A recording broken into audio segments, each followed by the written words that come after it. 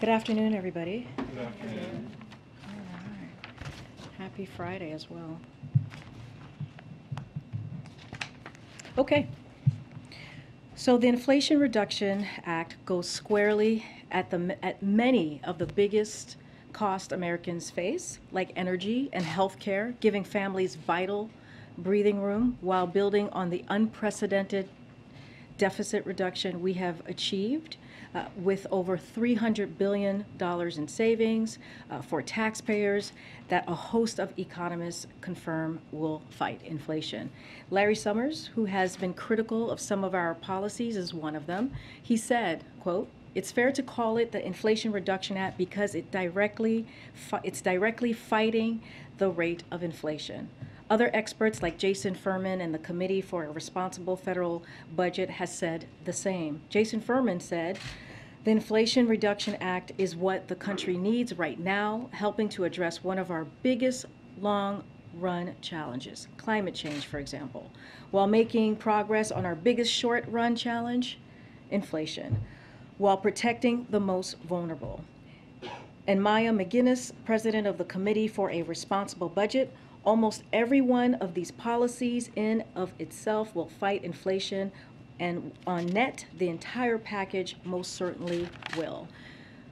To circle back for a second, that more than $300 billion that I just mentioned in a deficit reduction I mentioned earlier just now will be financed by ending special tax benefits for the wealthy and big corporations that have happened at the expense of the middle class, including loopholes that allow multi-billion-dollar international companies to pay $0 in taxes, or a hedge fund manager to pay considerably less in taxes than middle-class families will act against inflationary pressures across the board, addressing many costs.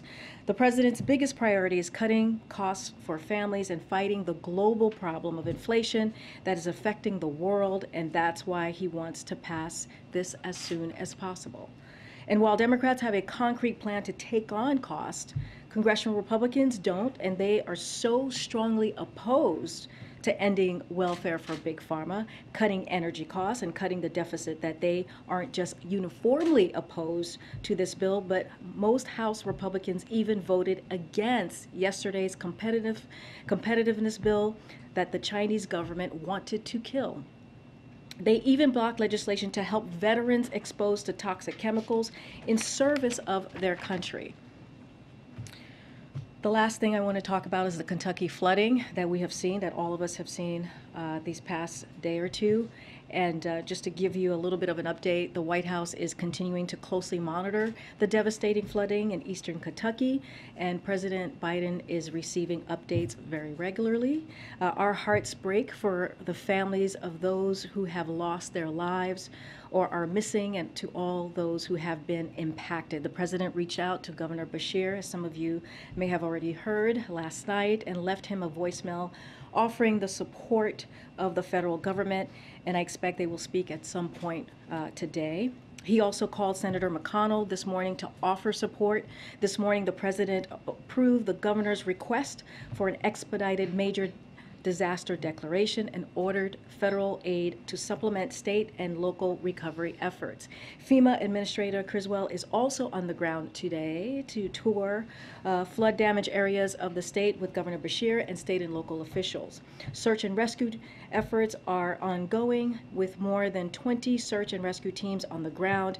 FEMA has deployed rescue personnel to assist with those efforts, and they have dispatched an incident management assistant team and staff to the State Emergency Operations Center. We will continue to monitor the situation closely as damage assessments occur. Unfortunately, Kentucky is no stranger to catastrophic climate events, and the federal government will continue to provide assistance.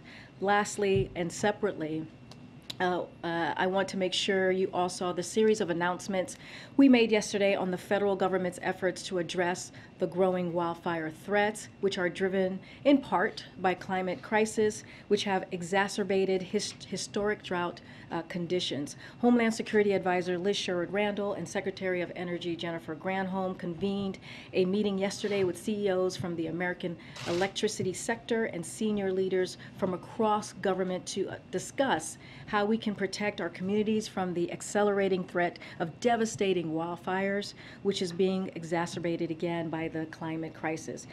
We sent out a readout of this meeting early this morning.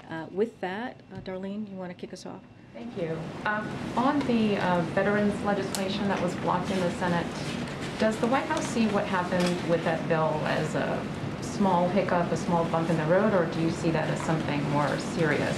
So I'll say this, and I kind of said it in the opening just now.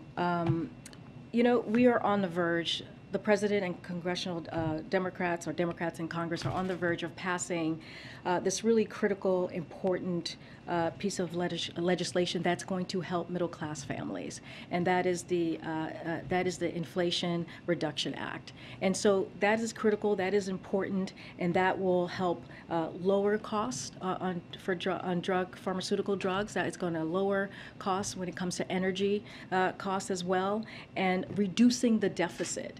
And what congressional Republicans have done and what they have offered a plan that's going to increase taxes on 75 million Americans and sunset Medicare and Medicaid. And the way that we see it is we have a plan. We have a plan to fight inflation.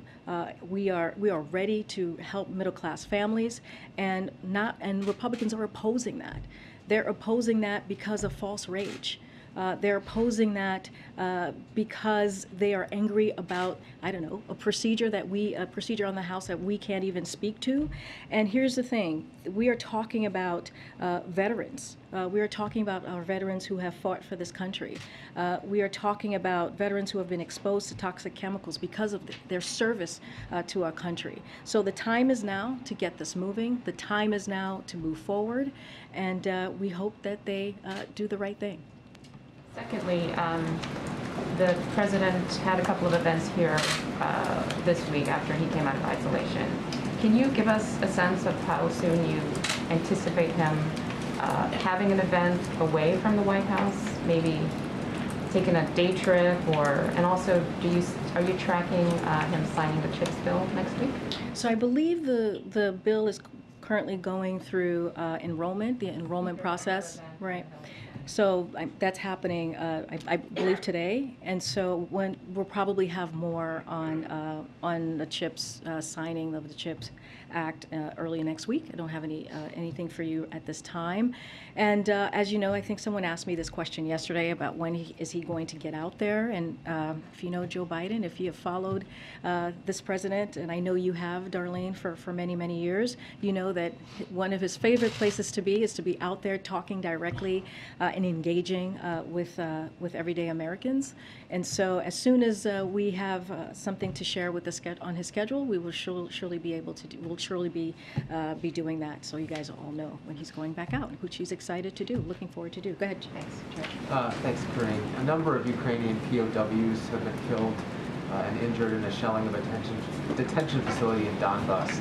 Both Russia and Ukraine are accusing the other side of doing the shelling. Do you have any intel on what happened or any more detail? So we've seen those reportings. It's not something that we can speak to from here, but just not something that we're going to comment about. But we have seen the reportings. Okay.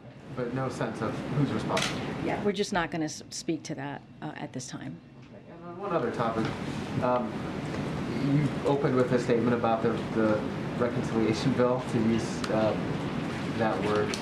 Do you have any concern, does the White House have any concern that passage of that bill, which of course would be a huge victory for the president, may prevent or may lead to some Republicans not supporting other bills, such as the gay marriage bill or others that they might have been inclined to support? So we like to call it the Inflation Reduction Act. I'm aware. I mean, that's the name of the bill. Because it does fight inflation, that's what many experts say. No, you asked really good questions. Look, I said this, I was trying to get to that with Darlene's question about the importance of the Inflation Reduction Act and how it is going to help middle-class family, how it's going to lower cost. And this is a plan. When we talk about having a plan for inflation, this is the plan that Democrats have. This is a plan that the president has. And it's going to have a real effect when you think about healthcare, when you think about energy costs, when you think about pharmaceutical drugs, you think about our grandparents, the seniors who are thinking every day how they're going to pay for their pharmaceutical drugs. This is a way to do that. For the fact that Republicans are turning away from this, it's shameful, actually.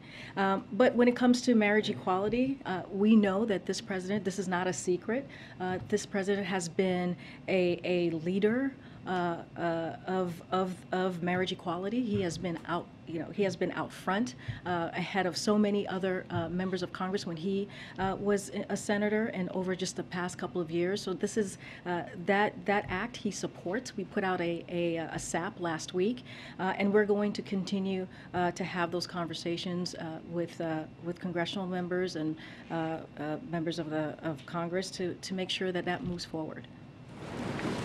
Ms. Karine, first I wanted to ask for a status update, if you have one, on the updated COVID vaccines. Does the administration have even a rough timeline on when they will be rolled out? And then just generally, is the idea that certain people, maybe people with health conditions, older people, perhaps they would be prioritized first, or would it be sort of a free-for-all as soon as they're available? So just so folks know, and I'm sure you guys are all tracking this, HHS today announced an agreement to purchase 66 million doses of Moderna's bivalent COVID-19 vaccine boosters, candidate for potential use in the fall and winter. This contract announced follows a recommendation by the FDA last month that vaccine manufacturers update their existing COVID-19 vaccines to create a bivalent booster and can target BA4 and BA5. Omicron subvariants, as we know, is very transmissible. But today's purchase is in addition to, just so folks know, to the 105 million COVID-19 vaccine boosters doses the U.S. government purchased recently from the Pfizer for potential use later this year, pending FDA authorization and a recommended by CDC. Pending those FDA and CDC actions, HHS would receive the first deliveries of the Moderna and Pfizer vaccine boosters doses in early fall. So decisions about the shots and all the experts review and the science data, that's going to be something that FDA and CDC does. We just don't have anything currently right now to share. Once we have more of what the plan looks like and the allocations, we certainly will share that. And then just have one more following Secretary Blinken's conversation with Sergei Lavrov today. Is the White House currently open to President Biden directly having a conversation with Vladimir Putin to try to make progress on the U.S.'s offer to get Brittany Griner and Paul Whelan out of Russia? I know at various points in the past there were suggestions, right now may not be the right time, just given everything that's going on in Ukraine. Just wanted an update on that. So Secretary Blinken thought it was important to make clear where we and our global partners stand on several key issues. Clearly, Brittany Griner and Paul Whelan was part of that. He reiterated our substantial proposal, which you heard from Secretary Blinken yesterday, which is on the table. And he spoke about the importance of Russia allowing ships to depart Odessa and to adhere to their grain deal. So that was a conversation that they had today. He also emphasized how Russia's plan to annex parts of Ukraine by force, which we warned about from here at the podium, would be a gross violation of the UN Charter, and we would not allow it to go unchallenged or unpunished. You heard him say, so those of you who listened in today, that we are under no illusions that Moscow is prepared to engage meaningfully and constructively yet.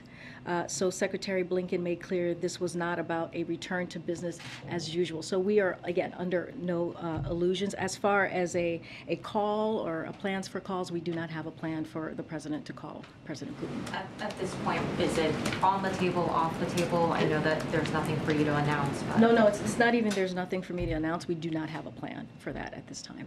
Run to follow up. Hoping to ask a domestic question, but it's kind of a follow-up on the status of these negotiations around Brittany Griner and Paul Whelan. Does the administration feel like it accomplished what it was hoping to by going public with this substantial offer now that we are seeing some engagement between Secretary Blinken and the Russian foreign minister? And are you concerned this could all just still fall apart? So here's the thing, we have made clear, the president has made clear that this is a priority for him. And in getting Brittany and Paul home, he wants to see them come home. But he's also made clear that when it comes to U.S. nationals who are being wrongfully held or held hostage, they need to come home. And he's going to do everything that he can to make that happen. And I think this is what you see by the announcement that Secretary Blinken made yesterday, by having a substantial offer on the table.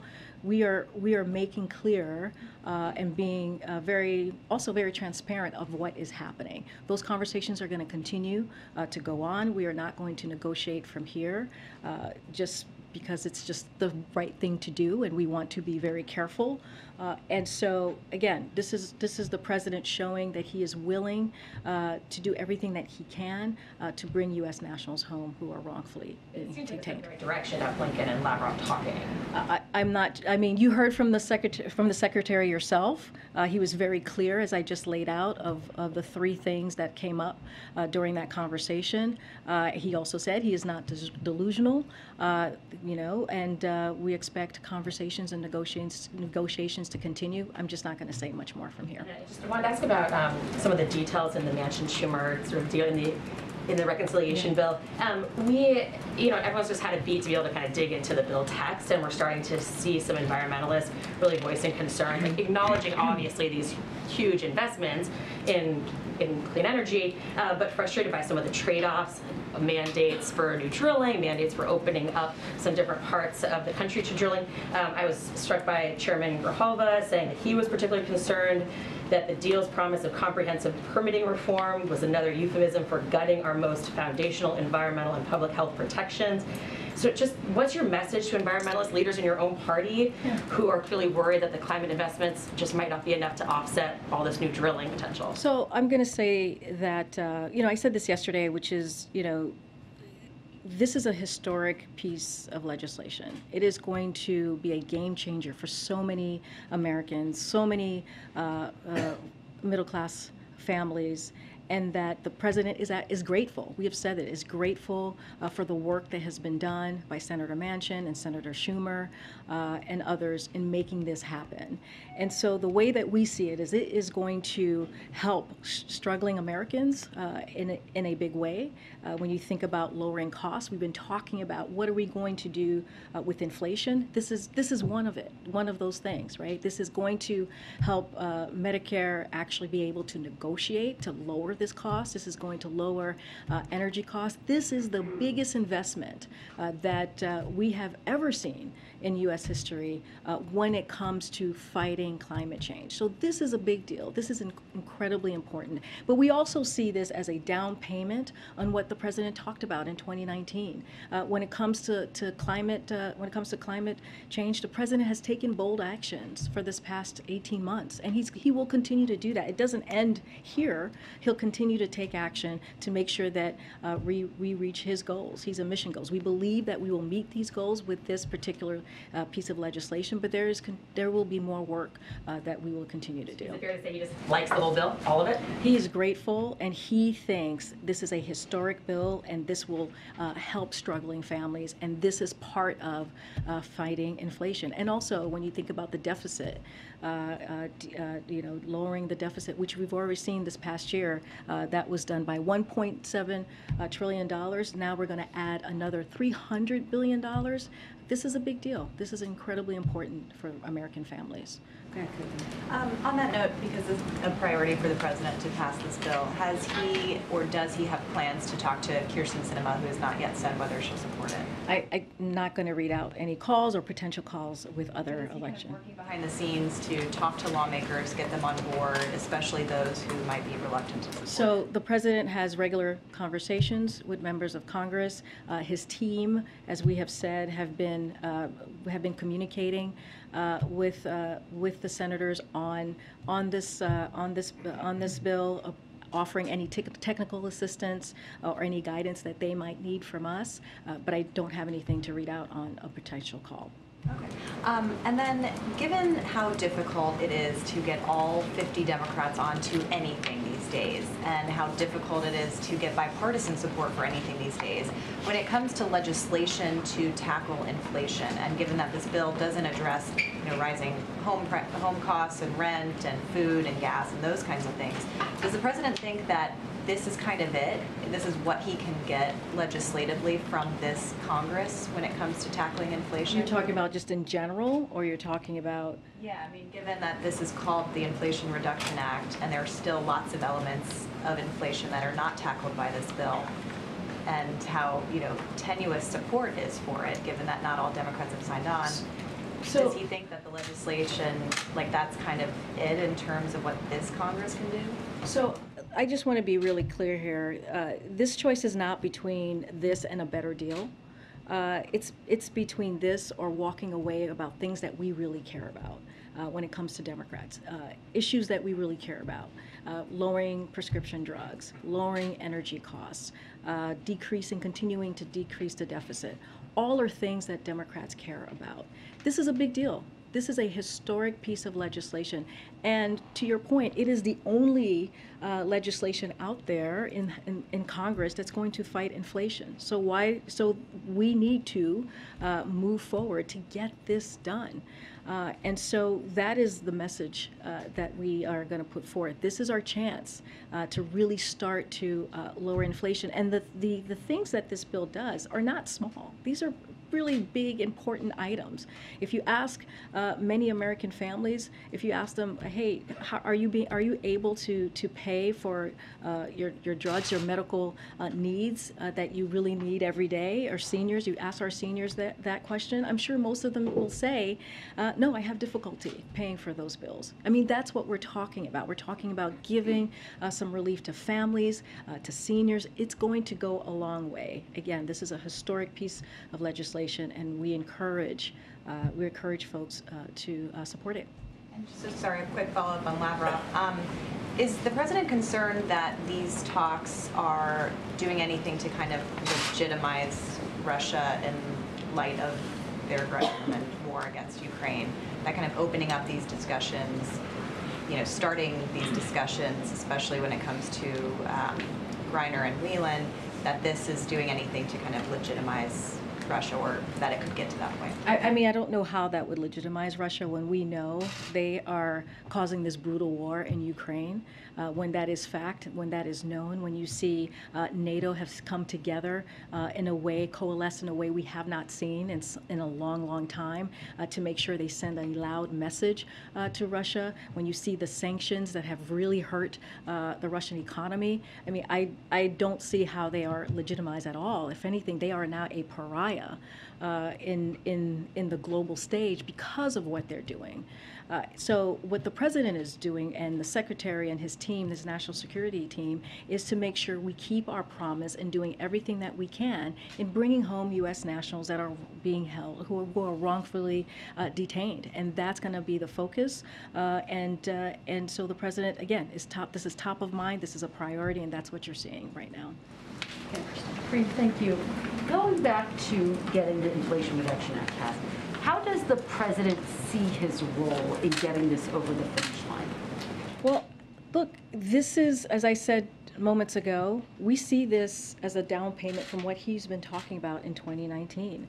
The president has been very vocal about how he sees dealing with inflation, right? Dealing with high costs. You have seen him the past several months talking about pharmaceutical drugs, and in particular insulin, and how expensive that is for families. You've heard him talk about how families are paying 2 times, 3 times more than families across in other countries.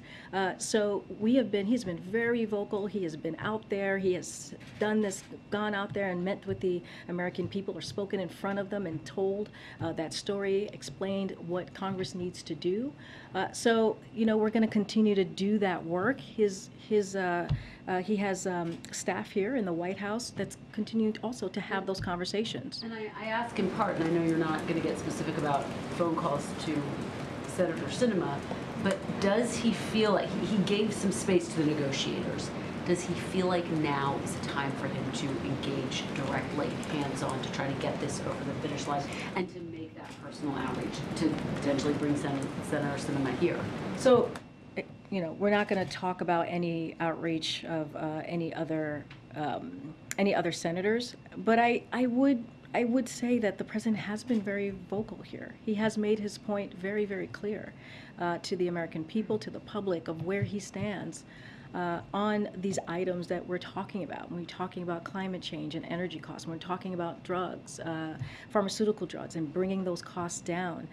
And again, his team, right? These are the folks who work for him, have been directly engaging with members in Congress, and that's going to continue. And so, again, he has been very vocal, and he'll continue to do that. There's a new polling out by the New York Times, but other news outlets as well, that shows a majority of Democrats don't want President Biden to run again in 2024. The latest New York Times polling has 26% who say they do want him to run. We had some reporting yesterday that the administration is keeping a close eye on potential challengers. How nervous is this White House when you look at those numbers and when you think about the other Democrats who are out there making their voices heard? So, the president intends to run in 2024. We are a long ways away from that. I cannot get into specifics of any political election polling because I am behind this podium. But what I can say, we've just talked about the Inflation Reduction Act and how important the president believes to deliver that to the middle class, to the American people. Earlier this week, or just yesterday, the CHIPS Act was passed, and how critical that's going to be to lowering costs, investing in manufacturing. As we talk about inflation, it's going to strengthen the supply chain. All of these things are because of the work that the president has been doing. So we're going to continue those efforts. We're going to continue to deliver the best way we can, and let's not forget the gas prices as well. That's something that the president has been doing for months, and we have seen a decline for the last 6 weeks. That's our focus. And just one more on the prisoner swap. Does the administration feel more confident now that you'll be able to bring Brittany Griner, Paul Whelan home after the conversation that Secretary Blinken had with his counterpart? We are doing everything that we can to bring Paul home, to bring Brittany home. We believe they are being wrongfully detained, and they should be home with their families, and we're going to continue to do the work to get them back. I'm just going to go ahead, Stephen. Thanks. Congresswoman Maloney, who chairs the House Oversight Committee, sent a letter today urging the administration to declare a public health emergency for monkeypox. Where does that request stand? Dr. Jha talked about this the last time he was in here, one of the last times he was here. He said that is up to HHS to decide, and I would leave it to them to make that decision. Earlier this week I asked you about the TPOXX treatment that has been shown to be effective in reducing some of the pain and the lesions from monkeypox cases.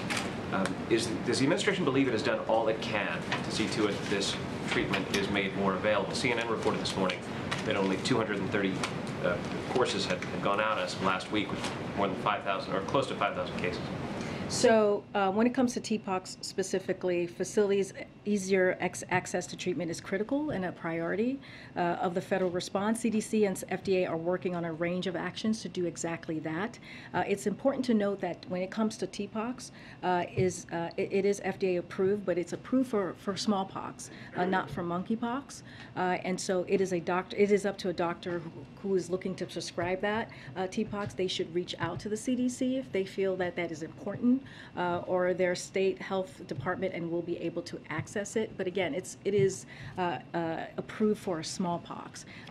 I do want to say that yesterday, the HHS announced plans to allocate an additional 786,000 doses of Genos vaccines to combat monkeypox, making the total doses of vaccine available in the United States to over 1.1 million doses. So HHS will allow jurisdictions to order doses starting today, and we'll ship them soon after. So that is important, as well as testing that we have talked about, upping that, so people know what, if they know how to proceed, or if they have monkeypox, and also to make sure that people are educated. That is also something that HHS is doing, and these are going to go to at-risk populations. So we're talking about 1.1 million doses. Okay. Thanks, Karine. An official who is associated with Chinese state media is suggesting that if Speaker Pelosi tries to go to Taiwan, her plane could be shot down. Does the president have a response to that? You know, I've been asked about, I know you're asking specifically about the rhetoric that we're hearing from China, but as it relates to the speaker's travels, it's something that we're just not going to speak to right now. That's a hypothetical. We're just not going to speak on her schedule. As we have said multiple times, we give advice and guidance to any members of Congress where they travel, to the region they travel, whether an advice on geopolitical situation in the region or in the country, and any national security issues that may arise. But again, I'm not going to speak to a hypothetical. Okay, and on another subject, why is the Biden administration building a border wall in Arizona? So we are not finishing the wall. We are cleaning up the mess the prior administration left behind in their failed attempt to build a wall. And I just want to be very, very clear here. On day one, we returned the money, the $8 billion the prior administration took from our military. We gave that back to the military, for military families, for schools, for bases. That's what that money was being used. That's what it was taken away from. And so again, what we're doing is cleaning up the mess that the prior administration has done. But President Biden, when he was a candidate, said there will not be another foot of wall constructed in my administration. Yeah. So what changed? We are not finishing the wall. If walls work in that part of Arizona, is this the administration trying to get migrants to cross somewhere else, like in Texas? What is the plan? We are not finishing a wall. We are cleaning up the mess that the prior administration made. We are trying to save lives. This is what the prior administration left behind that we are now cleaning up. By finishing the wall, is this We are not finishing the wall. by filling in, finishing? We are not finishing the wall. By filling in, is this racist? Because in 2019, when the former guy was proposing a wall, you said that it was his racist wall. So how is this any different? I'm just having a hard time understanding how this is any different. I'm not even sure how you get to your first question to this question that you just asked me. I will say this: a What's border the wall. difference? I'm answering your question. A border wall is ineffective use of taxpayer dollars. So it's ineffective of taxpayer dollars that actually went to the military, that the last administration, the prior president, took from the military, which took away from schools, which took away from military bases. That's what that money that he pulled away from to build this wall that he wanted that is ineffective, by the way, which I just said. Just recently, CBP reported that new bollard fencing along the southwest border was breached 3,272 times between fiscal year of 2019 and 2021, requiring $2.6 million in repairs. It's ineffective. We are not finishing a wall. We are cleaning up the mess that the last administration made. Okay. Yes. Good. Thank you, Karine. I have a couple of questions, one on Argentina and another one on Mexico. On Argentina, I would like to know where the president's schedule stands in terms of meeting with the Argentinian president. So as you know, consistent with the White House protocol for positive COVID cases, President Biden worked in isolation for 5 days after testing negative. As a result, the planned, to what you're asking me, a visit by President of Argentina has been postponed until a later date. And when we have a new date to share, we will share that. But there's no any idea whether that's going to happen in August or September? We will share a date once we have it. All right, and on Mexico, since Mexico's President López Obrador was here recently and met with President Biden, I would like to know the role the White House played in the request of extradition of Mexican drug trafficker Rafael Carpintero, if any. And since the request for immediate extradition seems not to be that immediate these days, is the White House in touch with Mexico at all, or the presidency of Mexico in order to expedite this process? So that is a law enforcement matter, so I would have to refer you to Department of Justice. I guess my question was whether President Biden touched on this matter when President López Obrador was here at the White House, and if the White House played any role, that's the NSC or the president himself on this matter. When it comes to a law enforcement matter, that is with the DOJ, Department of Justice. That is not something that we would deal with here. Go ahead, Jenny, I'm gonna come back down. Thanks. Quickly to go back to the Inflation Reduction Act, there's a projection out from the Penn-Wharton budget model today that found low confidence that the legislation will have any impact on inflation, and even projected a small inflation increase in the first 2 years. I know this is just one model, but it actually is one that Senator Manchin has leaned on before to guide his support or opposition to previous pieces of legislation. So I'm just curious if there's any concern in the White House that with this new data coming out that Manchin could reconsider his support for the current bill, or do you think you're rock solid? And how this squares. I know you cite other economists. You cited Jason Furman and Larry Summers, but I'm just curious how this squares with what we're seeing today. So there's also, Joseph Stiglitz said in a statement, the compromise agreed to under the rubrics of the Inflation Reduction of 2022 is far more than just an act addressing inflation, although it does that in several ways. It simultaneously addresses several key and long-standing problems facing our economy and society. First, on inflation, there is a simmering debate on the cause of inflation, but whatever side one takes in that debate, this bill is a step forward. And that's how we see it as well. For those worried about excessive demand, there is more than $300 billion in deficit reduction. That is also very important as we talk about fighting inflation. That $300 billion deficit reduction on top of the $1.7 billion deficit that we saw last year is critical, and it will help fight inflation. Reed? Okay. I just wanted to come back to monkeypox really quick. With San Francisco declaring it a public health emergency, New York State getting there as well. Why does it seem that there's a delay, and is there any concern that the administration is moving too slowly on this to declare it a public health emergency? You declared an emergency. Again, that's going to be with HHS. But look, the way, and I talked about this earlier, when I believe the first cases was in mid-May, and in June we put together a comprehensive approach dealing with monkeypox.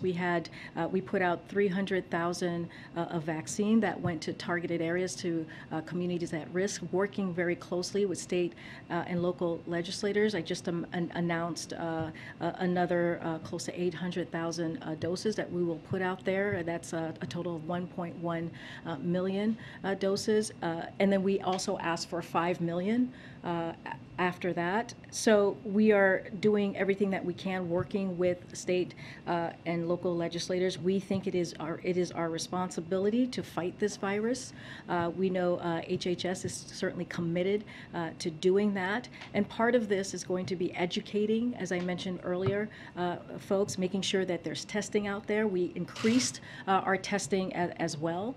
And so we're laser focused. We're going to get more vaccines out to the population across the country. Again, that's just one part of what we're doing, the testing and the treatments. We're going to make sure that is more accessible as well, because we understand how important it is for people in communities at risk to protect themselves. So we're going to continue doing that work. Okay. Does the administration feel confident it can get the funding it needs for the monkeypox response from Congress, given that it's struggled to get coronavirus funding for several months? So as the president said the other day, it's critical that we keep investing in the vaccines, treatments, tests, and other tools we need to continue to make progress on this as well. And so we're going to continue to do that. We're gonna, our team is going to work with Congress to deliver on the COVID and monkeypox. It's about $21 billion. Senate is seeking to get that done. So that is going to be continued focus to get that $21 billion. Karine, so Mark Fogel has been in a Russian prison for 11 months and is serving a 14-year prison for bringing half an ounce of medical marijuana that he was prescribed in the United States. Why is he not on the list with Brittany Griner and Paul Whelan? No, we've gotten that question before, and as we have said, there's certain cases that we cannot speak to because of privacy issues, and that is one of them that we cannot actually speak to. But again, I'll just reiterate what we have said with wrongfully detained and U.S. nationals that have been held hostage. We are going to do everything that we can to be able to get them home. But some cases that we just can't speak to it. You to speak to it, though. They're anxious and concerned they're not on the same list as the other two Americans with some similarities in their situations.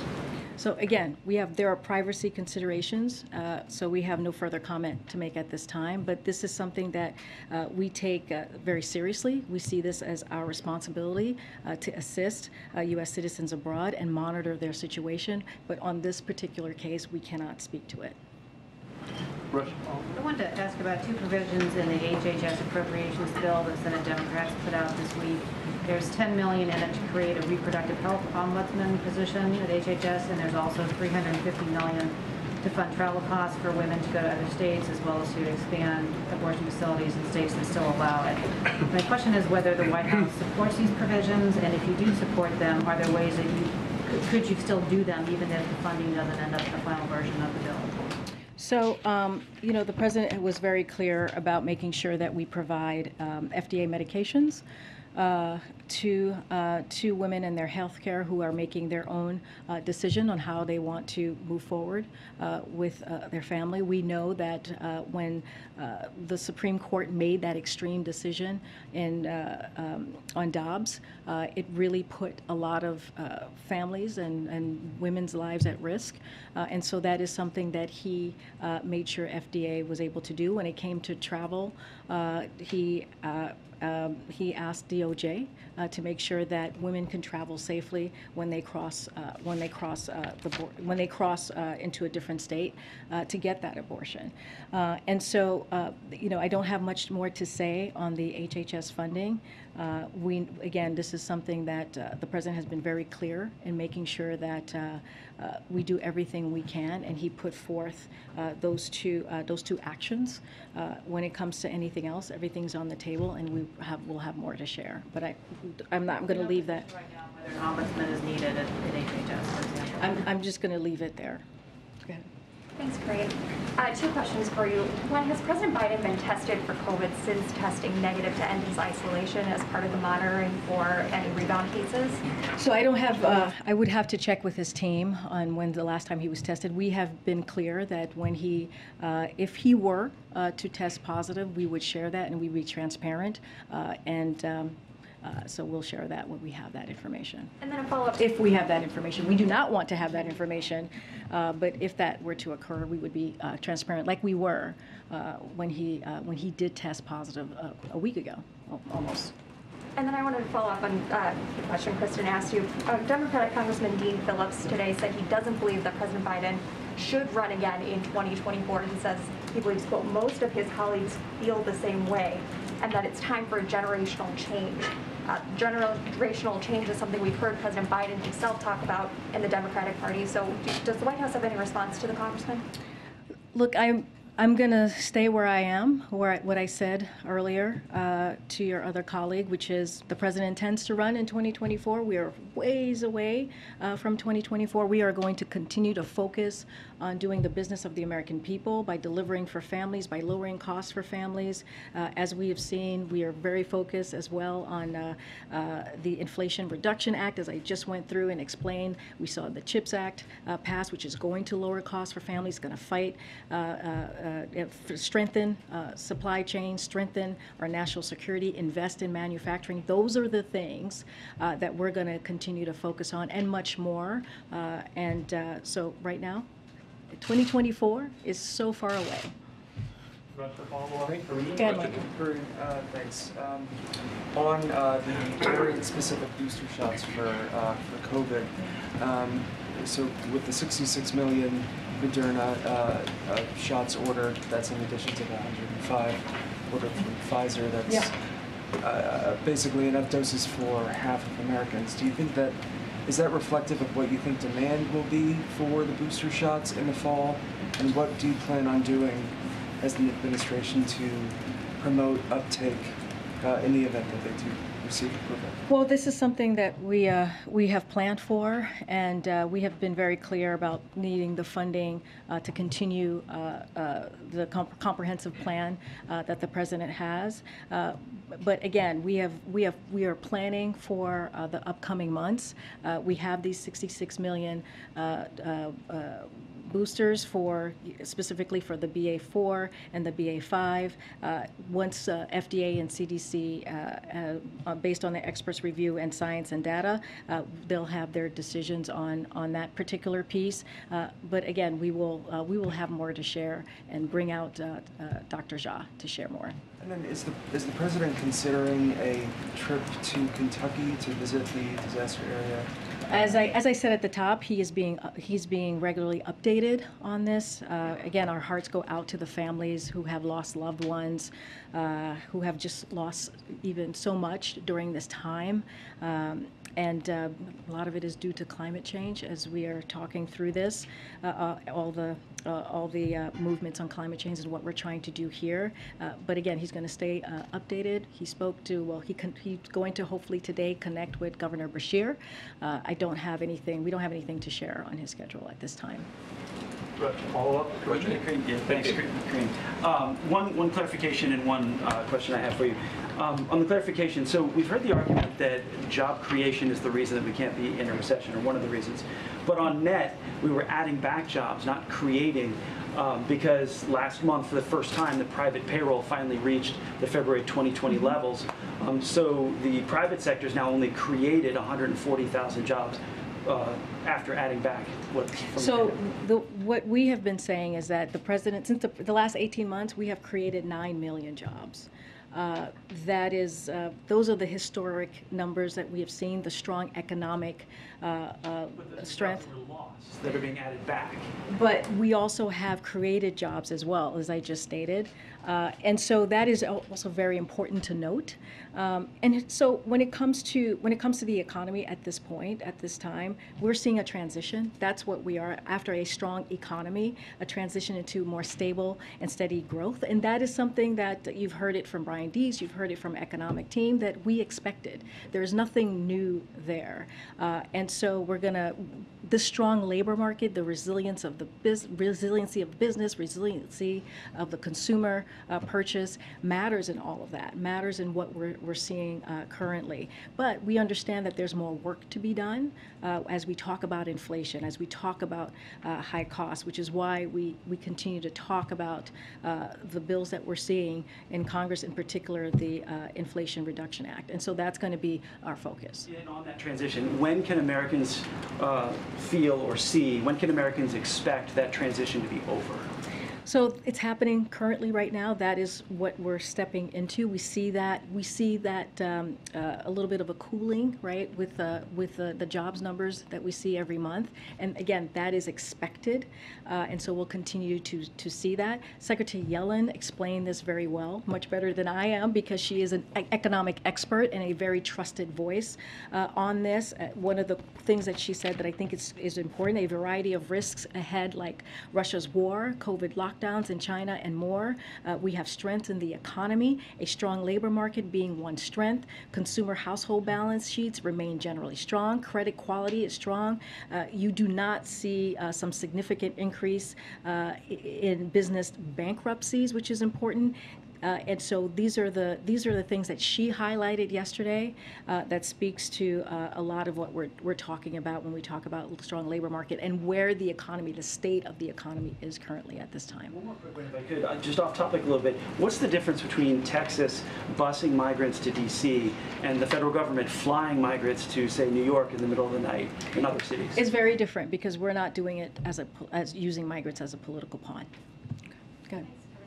I have two quick questions on Russia and Ukraine and another one on Nicaragua. So there's been a lot of movement in Congress about designating Russia as a state sponsor of terrorism. There's a Senate resolution, as you know. There's a House bill that was just introduced. So my question is, does the president support legislation to officially designate Russia as a state sponsor of terrorism, or does he believe that to be an executive purview? And if so, what are his criteria? So basically, it's a determination. This requires a determination by the Department of State on specific criteria in congressional statute. So we're looking into it along with a range of other proposals to impose further cost on Russia. So that's how it's determined. But for some context, when it comes to export controls, which we have aligned on with 30 plus partners, to multilateral sanctions with over 30 countries across 4 continents, to curtailment of international assistance and foreign aid, the costs that we have imposed are in line with some of the consequences of an SST designation. Our unprecedented sanctions are having a drastic impact on Russia. Russia's stock market has lost 1/3 of its value. Inflation is rising up to 20% in Russia. Russia's imports of goods from around the world could fall by 40%. It was reported that due to the enormous pressure of the U.S. and over 30 partners around the world, Russia defaulted for the first time in more than a century. So that is what, when I say Russia is becoming a pariah, with the question that I was asked, if we are lifting up Russia, not at all. They are, their economy is suffering, and it's because of what they are doing in Ukraine, the war, the brutal war that they are imposing on Ukraine. Can you confirm and/or comment on Ukrainians reportedly being mistreated in filtration camps set up by Russia, and provide a reaction to that? Well, I have not seen those reports, so can't comment from here at the podium. But look, this is a brutal war that Russia has created in Ukraine because they don't want Ukraine to be a democracy, because they don't want Ukraine to be a sovereign territory. That is what Russia is doing. This is not Ukraine. This is Russia causing this war, which is causing also global challenges around the world. So this can end. This can end today if President Putin says so. This could end today. One last one on Nicaragua. So the Nicaraguan government has withdrawn its approval of the president's nominee for ambassador to Nicaragua, Hugo Rodriguez, following his criticism of President Ortega's regime. What is the president going to plan on next? So I need to check back with our team on that particular question. I'll take one last one. One last one. Go ahead. On monkeypox, as I'm sure you know, advocates and medical professionals have expressed concern about the public framing of monkeypox and that it could stigmatize the LGBTQ+ community. I've also spoken to advocates that have said that monkeypox, the name itself, is stigmatizing because of its association with Africa and the history of apes and monkeys being compared, black people being compared to monkeys and apes. The World Health Organization had a meeting about potentially changing the name of monkeypox. Advocates would like to call it MPV using the acronym. Is that something that has been discussed at all at the administration? Would they support that position? We understand, and I know so many other communities understand how a name of a virus can really cause harm to that community, and that is something that we have seen, right, this last couple of years specifically, even when you look at COVID and the different variants. And so that is something that is important to note and to speak to. I do not know of any conversations that is currently happening internally about that. Clearly, that is not something we decide on. That is something that, as you just stated, that WHO makes a decision on the names of viruses. So I would leave that to them and would refer you to them. Yesterday, about 100 members of Congress, including Senator Schumer, Booker, and Warren, called on President Biden to extend payments on the pause on payments. I know the administration has been kind of unwilling to say whether or not a decision has been made or if they're still deliberating, but I do wonder, given the recent economic reports, and to what extent inflation is weighing on that decision or deliberation. So that question has been asked by our, I think, Jared was asked this when he was here last week, and so I leave you to his comments on that. I believe Brian was asked that question actually just this week, so I refer you to his comments on that. I don't think, well, what I want to say is that it is a decision that the president takes very seriously. He understands the burden that student loans has on families, and so he wants to make sure he is making a decision that is thoughtful. And he was just asked this question last week, which was the last time that we saw him out there on the road, which is when he was in Somerset, Massachusetts, and he said by the end of August. So that's what I would expect, by August 31st. Thank you, everybody. Thanks, Karine.